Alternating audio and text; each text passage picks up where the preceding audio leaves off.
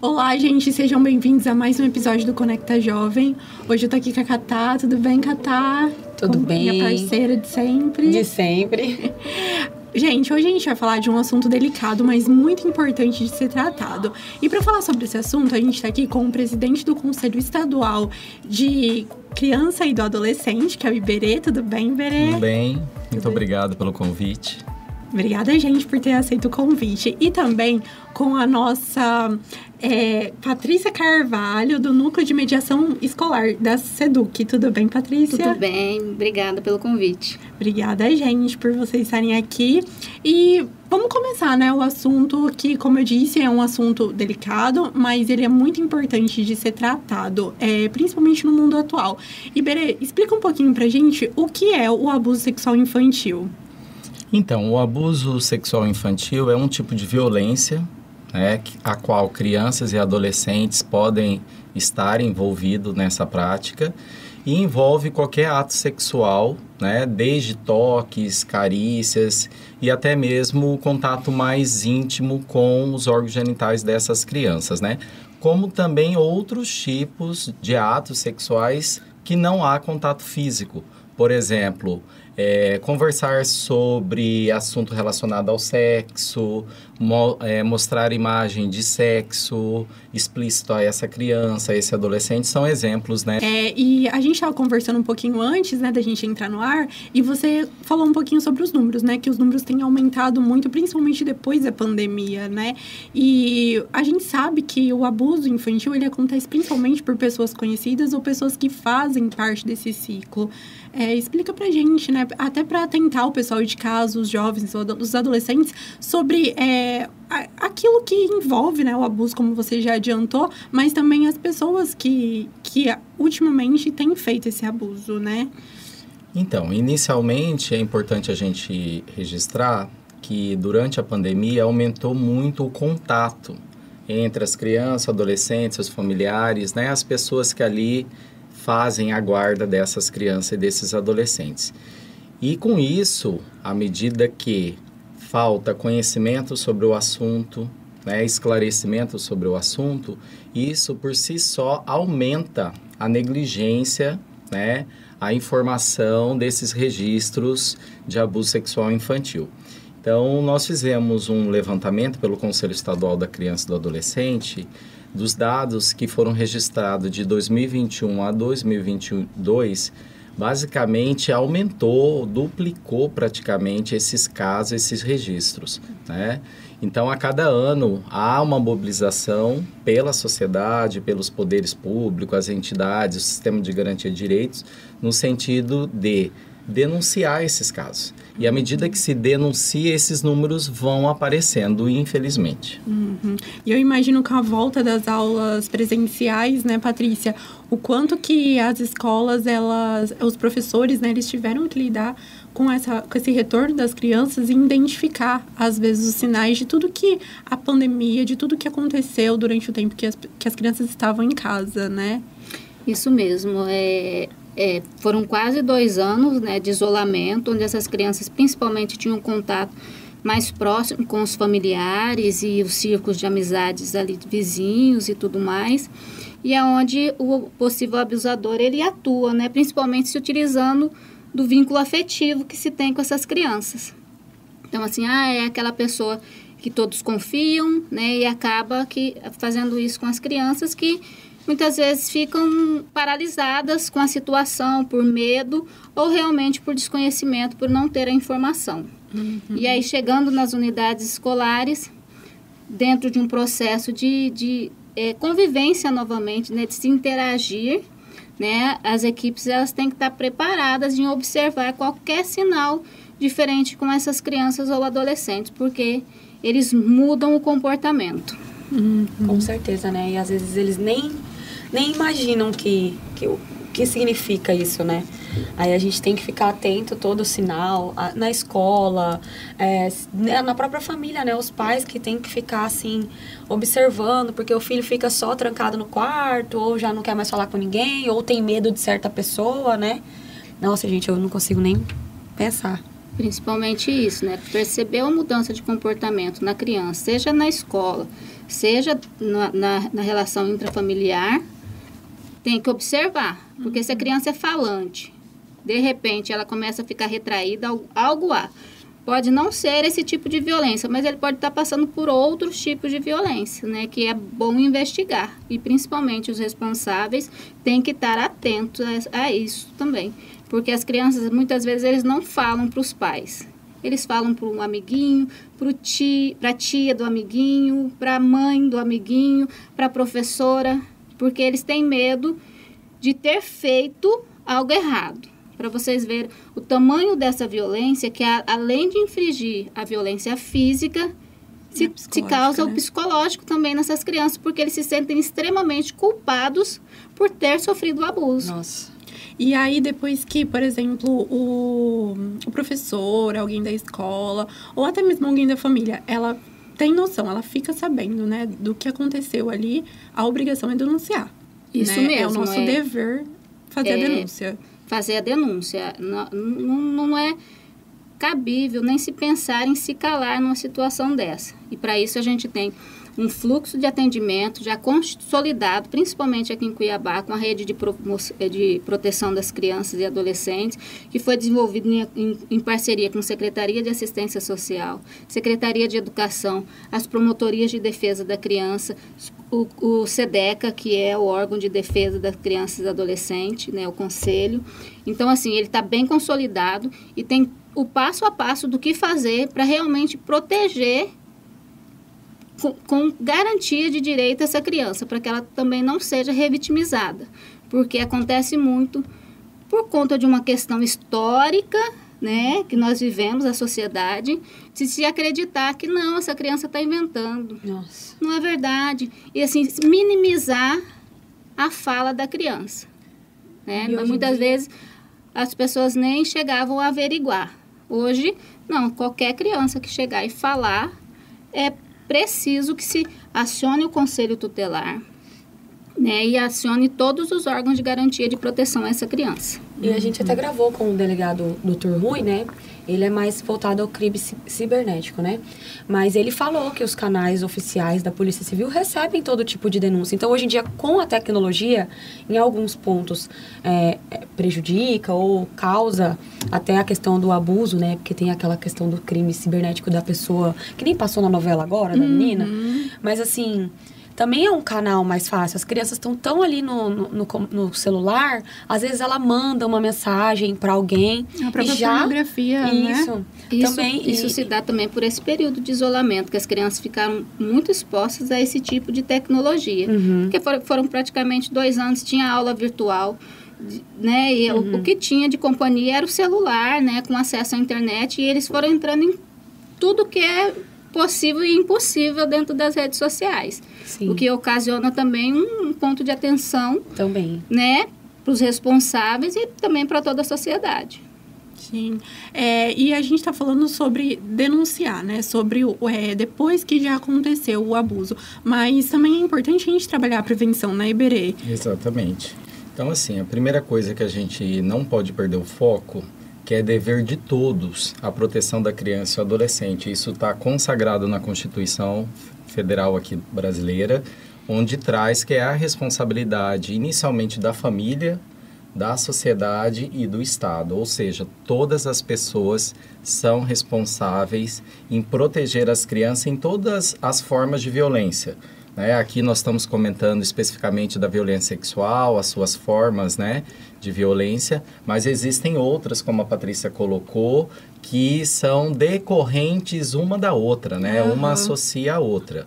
Então, a gente precisa... Uma porta de entrada, inclusive, para outra. Exatamente. Né? Um exemplo, né, da violência sexual, nós estamos falando aqui do abuso sexual infantil, mas todo abuso sexual, ele gera uma violência psicológica na criança, né? Então, existem muitos mitos atrelados a isso, que a criança vítima, ela não vai ter nenhum dano psicológico, isso é mentira, né? Por isso que é necessário acolher essa vítima, no caso a criança ou adolescente, evitar revitimizá-la, né? Porque a todo momento que é apurada uma denúncia, essa criança, essa vítima, ela precisa ter uma escuta especializada, de forma que nós não venhamos fazê-la reviver essa violência, né? Entre outras coisas associadas que a gente falou aqui também, que o agressor, quem seria esse agressor? Na maioria dos casos, são os próprios familiares, são as pessoas mais próximas. Então, não é uma pessoa que tem algum transtorno mental, ou qualquer pessoa que esteja ali com contato muito próximo, essa criança pode ser um agressor. E aí, os canais de denúncia, a gente tem vários, né? Como foi colocado aqui, nós temos um sistema de garantia de direitos que envolve os conselhos de direito, polícia militar, a polícia judiciária civil, a escola, toda a rede de atendimento à criança, o sistema de saúde, que é muito importante, porque essa criança, muitas vezes, não há denúncia direta, mas essa criança ela vai ser atendida numa unidade de saúde. Então, ali, os profissionais que acolhem devem fazer a denúncia. Então, muitas vezes, não é nem a vítima que faz, e sim as pessoas que recebem essa vítima para iniciar o atendimento adequado à criança ou adolescente vítima de abuso. Que é a responsabilidade de todo mundo, né? Qualquer pessoa pode fazer esse tipo de denúncia, né? A gente fala, que nem você falou, a questão da rede de saúde. Qualquer pessoa que identifica ali, você tá vendo um menino ali na rua que está sendo abusado por alguém, que a gente falou também, tratou da prostituição infantil, né? Qualquer coisa que você vê, você pode ligar e 190 ou qualquer tipo de denúncia. Tem denúncia anônima também que se faz hoje em dia. Na verdade, a maioria das denúncias são anônimas. A maioria das denúncias são anônimas, né? Então, nós temos o Disque 100, temos o 190, que são canais diretos para fazer qualquer tipo de denúncia envolvendo aí violação de direito de criança e adolescente. E esse trabalho de prevenção, como que ele vai ser desenvolvido, Iberê? Tipo assim, como que vocês desenvolvem eles, tanto com a família quanto com as crianças, né? Inclusive na escola, como que acontece essa parte da prevenção, para não chegar a acontecer, né? Em relação aos conselhos de direito, o que é feito? Isso tanto na esfera municipal, estadual e nacional. A nacional, nós temos o CONANDA, aqui no estado é o SEDECA e nos municípios são os CMDCAs. Então, são feitas campanhas, inclusive no dia 18 de maio, é nacionalmente um dia reconhecido de mobilização para o enfrentamento ao abuso infantil e à exploração sexual. Embora seja um único dia, mas é um dia que toda a sociedade se mobiliza no enfrentamento a esse tipo de violência, né? Então, os conselhos, eles apoiam essas campanhas, mobilizam também campanhas não só no dia 18 de maio, como também ao longo de todo o período, né, do ano. Apoia as campanhas que são realizadas nas escolas, fazem, né, palestras para o público, né, infanto-juvenil, também para toda a sociedade. Então, os conselhos de direito abordam mais essa questão da campanha, da mobilização, na divulgação de conhecimento sobre o assunto e também encaminhando as denúncias que porventura chegam. Né? No Conselho Estadual da Criança e do Adolescente, raramente é encaminhado diretamente, né? Porque é encaminhado normalmente para os conselhos tutelares, para o Conselho Municipal de Direito, mas quando chega hoje dentro do Conselho Estadual, qualquer denúncia envolvendo violação de direito da criança, no caso da violência sexual, abuso infantil, nós imediatamente encaminhamos para a Comissão de Garantia de Direitos, que é uma comissão formada por conselheiros de Estado, que vão analisar e dar os devidos encaminhamentos, que normalmente é encaminhar para a rede de garantias. Então, é encaminhado para conselho tutelar, é encaminhado para os conselhos municipais de direito e, dependendo do caso, diretamente para a polícia, as delegacias especializadas, os órgãos competentes. E nas escolas, o Estado tem investido muito nas equipes multidisciplinares, né, Patrícia? Que também fazem esse trabalho de prevenção, certo? Sim, a Secretaria, né, o Estado tem investido muito nessa questão de orientação. Inclusive, né, nós temos legislação pertinente a enfrentamento de abuso sexual e violência sexual de crianças e adolescentes que são incorporadas nos projetos político-pedagógicos das unidades escolares.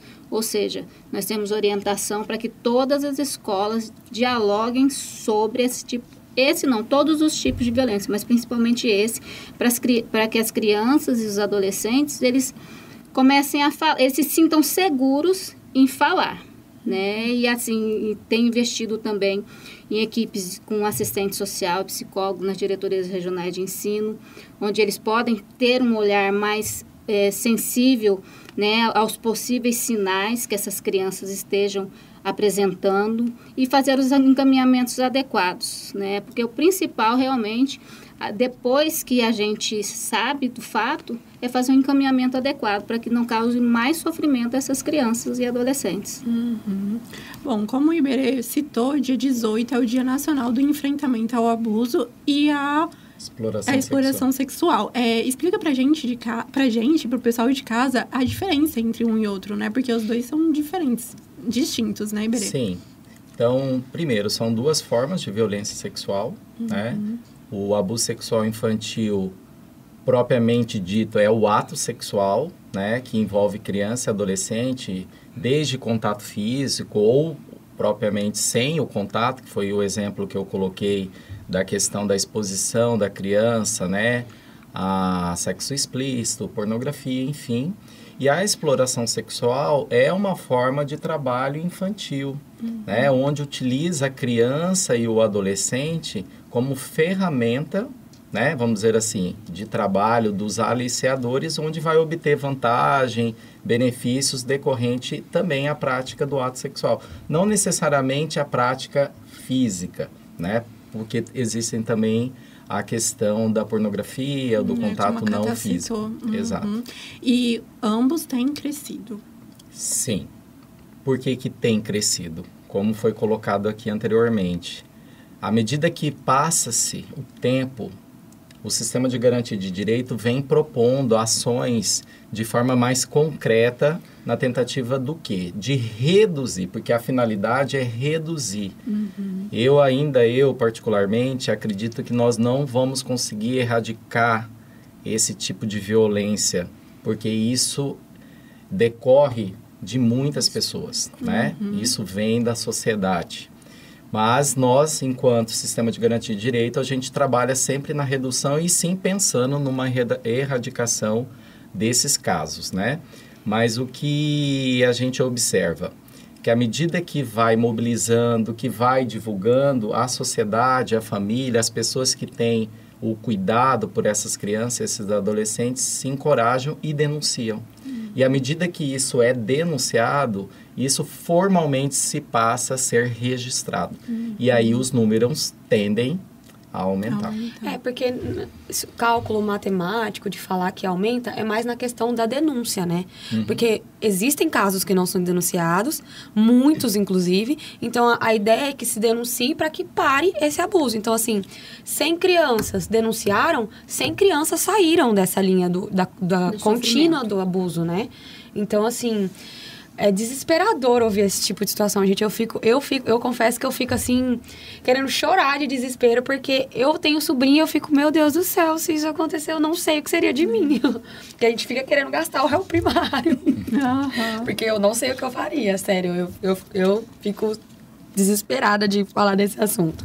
Mas a gente tem que tratar, né? Sim. Exatamente. E esse é o intuito de se falar, né? Para que haja denúncia. E aí essas denúncias não significa necessariamente que a prática esteja aumentando. Significa principalmente que eles estão sendo notificados, os casos estão sendo notificados.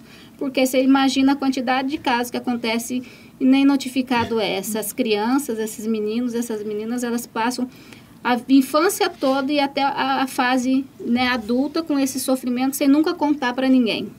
E é uma coisa que gera muitas consequências lá na frente, né? Deixa marcas, né? É um círculo, né? De sofrimento, né? Que acaba ocasionando na vida do indivíduo. E que muitas vezes passa intergeracional. De uma geração a outra, com esse sofrimento. Sim, porque muitas vezes as mães abusadas têm filhos que também são abusados.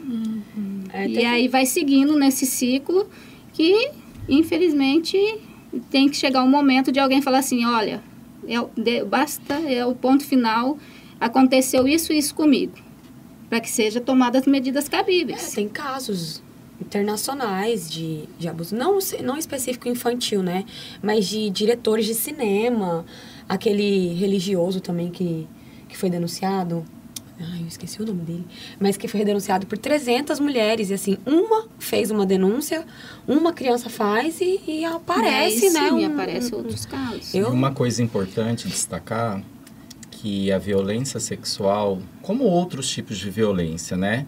Elas geram transtornos psicológicos, né? Que, se não acompanhados, se não tratados, pode evoluir futuramente para um transtorno mental, a qual essa criança, na fase adulta, possa vir a desenvolver.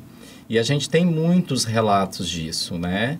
De adultos que desenvolvem transtornos mentais, como ansiedade generalizada, depressão, síndrome do pânico. E quando inicia o acompanhamento na vida adulta, faz-se um resgate e muitas vezes identifica esse abuso sexual na infância, né?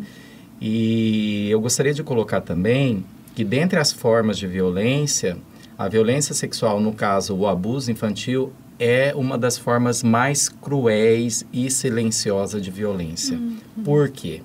Porque a criança, pelo fato dela estar ainda, criança ou adolescente, em fase peculiar de desenvolvimento, ela ainda não é capaz de discernir o que é a malícia, o que é uma agressão, o que é um carinho. Então, muitas vezes, os casos eles não são denunciados porque a família entende que isso é natural. E que muitas vezes, como a Patrícia colocou, né, a criança até tenta se expressar, mas como ela muitas vezes não consegue se expressar completamente, acreditam-se, né, os adultos que, não, isso daí é coisa da criança, é bobagem, é cabeça, e muitas vezes não, já são os primeiros sinais, as primeiras expressões que essa criança ou adolescente está tentando expor. E é importante reforçar que a denúncia, embora registre de fato os casos, mas é por ela que as autoridades conseguem responsabilizar o agressor, né? Porque uma vez que isso é registrado, inicia-se todo o processo de responsabilização. Não podemos esquecer que a violência sexual, as suas diversas formas, elas são tipificadas no Código Penal, onde qualquer pessoa maior de idade, ela é responsabilizada. E existem aí os meios legais, jurídicos de responsabilização. Mas para isso é necessário, infelizmente, a formalização da denúncia, né? Então, sem denunciar, não se responsabiliza o agressor. Embora a vítima, no caso, a criança ou adolescente, vai ser atendida, vai ser encaminhada, mas se não denuncia, outras crianças, adolescentes, continuarão sendo vítimas desse mesmo agressor, como foi bem colocado, né? A gente analisando os casos, né, que são divulgados aí na mídia, normalmente um agressor, ele não agride uma única vítima, ele agride várias. E quando uma denuncia, consegue levantar muitas outras vítimas que, se houvesse uma denúncia lá atrás, muitas vezes não existiriam essas vítimas. Oi, Berê, e como a Cata citou, ela tem sobrinho, eu tenho um filho também, como que nós, né, família, acho que começa desde a gente falar assim para as crianças, não aceita nada de um estranho, nada de ninguém, ou qual orientação, né, que a gente pode dar para os pequenininhos mesmo, sabe? Desde muito pequeno, para que eles possam, assim, realmente tentar fugir, né, de um abuso, alguma coisa assim. Eu acho que inicialmente os pais, os responsáveis, né, os adultos da relação, eles devem transmitir inicialmente o que para a criança?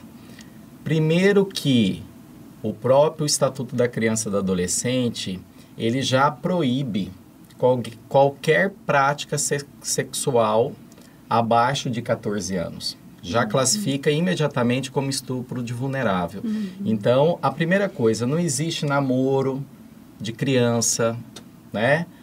É consentido, não existe, o ECA não permite isso. Então, a primeira coisa, os pais, os adultos, eles têm que entender o que o ECA traz no sentido de proteção da criança e do adolescente. Então, já é a primeira coisa, né? Então, criança não namora, não é permitido o outro adulto ver até uma criança Sem roupinha. Sem roupa, né?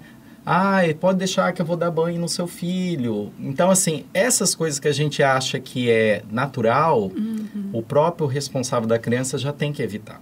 E já tem que transmitir isso para a criança. Primeiro, trazer a segurança, né? Aumentar essa relação entre a criança, o pai, a mãe, né? O tio, a tia, aquele que cuida dessa criança, aumentando esse vínculo da confiança. E estabelecer limite do que é permitido, do que não é permitido. De regra, nada é permitido, sem autorização do pai e da mãe. Então, acho que por aí já é o primeiro contato que os pais, informações que os pais podem estar repassando isso para a criança.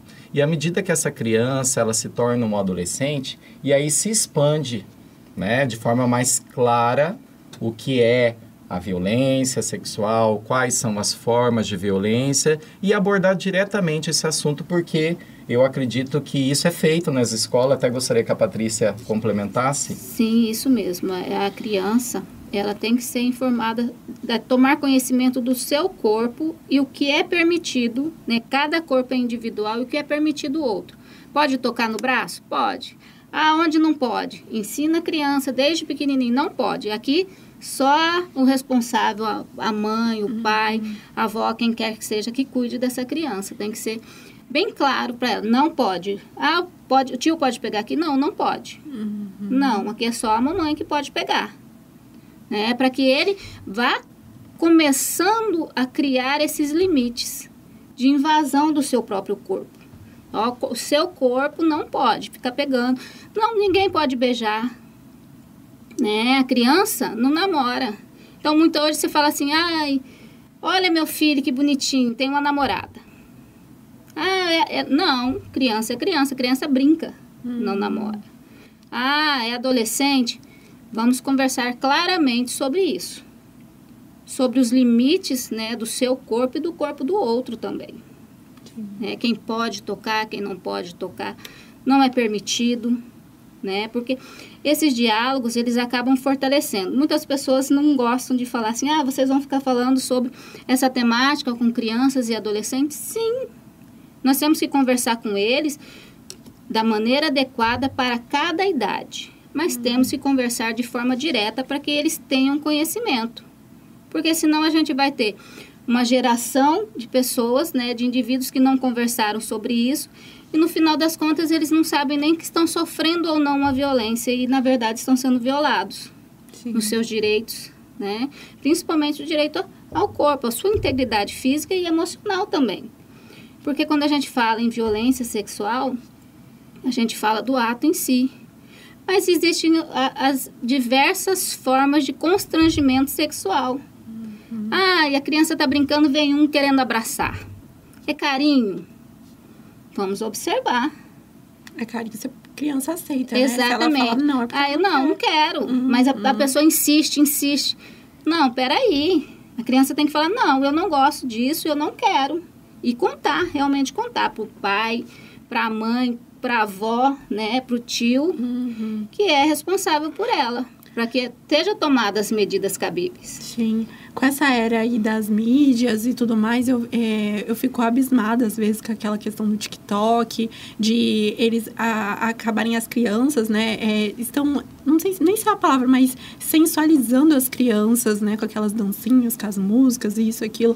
Eu acho que isso daí também gente, para tudo tem uma idade, né? Tudo tem que ser pensado na idade adequada. Se a criança é criança, ela tem que ter acesso a conteúdos que sejam adequados às idades. A gente não tem que passar por um processo, a gente fala de querer tornar a criança um mini adulto. Ele não é um mini adulto, é uma criança.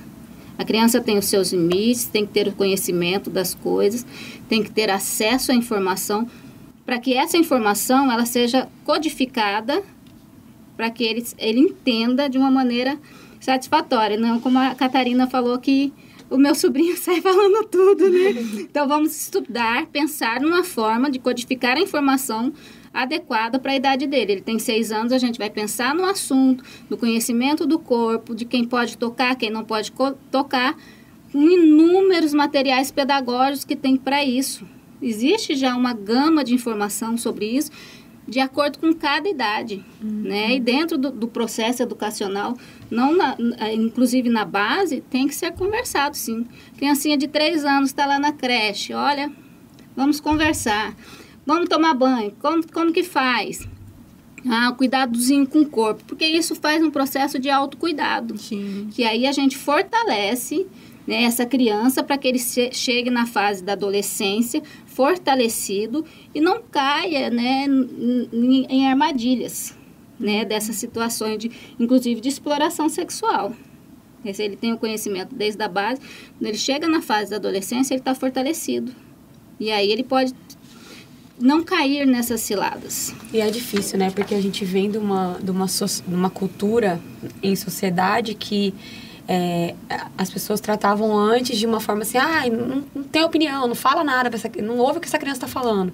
E hoje em dia eles são extremamente inteligentes. Tudo bem que eles têm acesso ao celular ali, mas o desenvolvimento deles também nessa questão tá bem à frente, assim, nem se compara o que eu era com 6 anos e o meu sobrinho hoje em dia com 6 anos. A gente costuma dizer que as crianças antes elas nasciam com o olhinho fechado, né? Hoje elas já nascem arrastando o dedinho no touch do celular. Sim, né? Então, assim, um avanço e a transformação do desenvolvimento, principalmente desenvolvimento infantil, é extraordinário.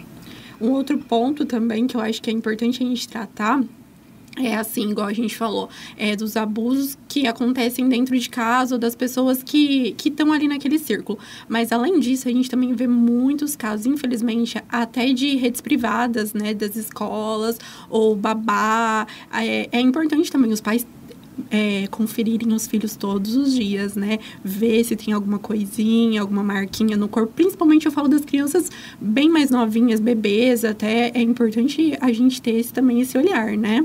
Tá atento também ao corpo dessas crianças, né? A pessoa responsável, ela tem que estar realmente atento a isso, porque crianças que ainda não desenvolveram completamente a fala, o comportamento delas muda. Se ela era uma criança alegre, passa a ser uma criança chorosa, e acanhada, que vive irritada. Vamos observar. Sim. Porque muitas violências, elas não deixam marcas. Mas o comportamento é um termômetro de mudança que tem alguma coisa errada. Não é isso, Iberê? Exatamente, né? Os pais, né, os responsáveis devem ficar atentos, sim, né, diariamente, no manejo aí da criança e do adolescente, tem que estar observando isso. Porque são por esses sinais, sintomas, que vai acender a luzinha, né, do alerta. Então, é importante que o adulto, ele faça essa verificação periódica. Não só física, né, como a Patrícia até colocou aqui.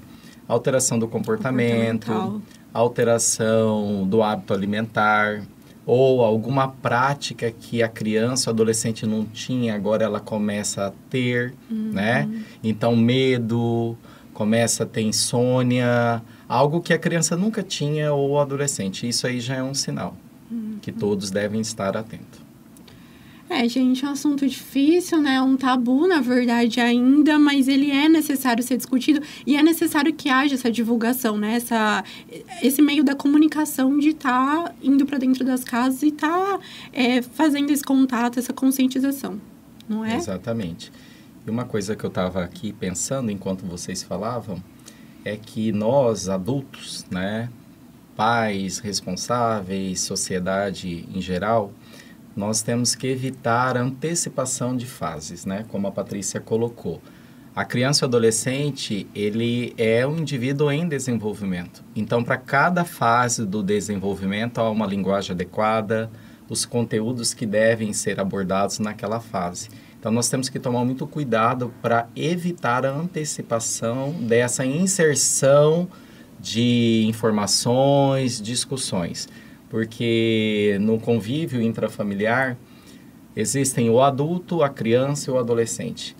Conversa de adulto é conversa de adulto. Conversa que vai envolver criança e adolescente tem que ser filtrado, tem que ser muito bem pensado, porque muitas vezes a gente expõe o adulto, expõe a criança numa situação, né, onde ela não deveria naquele momento. E isso daí pode, de alguma forma, até confundir a criança e o adolescente. Né, nesse reconhecimento dos limites que o terceiro, externo, venha a ter com essa criança, esse adolescente. Então, isso é muito importante, que os responsáveis, né, legais, o cuidador em si da criança e do adolescente tem que ter em mente. Né, o cuidado de não antecipar essas etapas de inserção, de divulgação de informações. Certo. Patrícia, alguma coisa para completar? É justamente isso mesmo, né? E ficar atentos, né, a qualquer sinal, né? E principalmente no espaço onde essas crianças, esses adolescentes ficam, que eu acredito que sejam as escolas, que eles passam grande parte do tempo, ter atenção e realmente dialogar sobre o tema da maneira adequada para cada idade. É importante que se fale sobre. Certo. Gente, obrigada. Foi um prazer ter vocês aqui falando sobre esse assunto, né? E é isso. O que eu posso falar para o pessoal de casa é para atenção, né? Sejam conscientes e, se souber de alguma coisa, denuncie. Aqui está o número na tela, né? Para vocês estarem denunciando. E vamos cuidar das nossas crianças, dos nossos adolescentes, né? Porque eu acho que eles precisam dessa rede de proteção. Exatamente. Catá? Queria falar que, se eu fosse vocês, eu dava um grito para os adolescentes que estão ouvindo. Pode conversar com a amiguinha, com a professora, com a mãe, com a tia, mas que falem, né? Que não deixe que isso continue acontecendo. E para os adultos, pais responsáveis, atenção, né? Nunca é demais reforçar, nunca é demais falar sobre isso, nunca é demais pedir que se converse mais, que se ouçam mais as crianças. E é isso. Campanhas têm sido feitas, investimentos do nosso governo do estado têm sido feitos, mas é o ano inteiro, né? Não é só no dia 18 de maio, é para trabalhar isso o ano inteiro, né, Iberê? Todos os dias é dever da família, da sociedade, do estado, proteger e cuidar das nossas crianças e dos nossos adolescentes.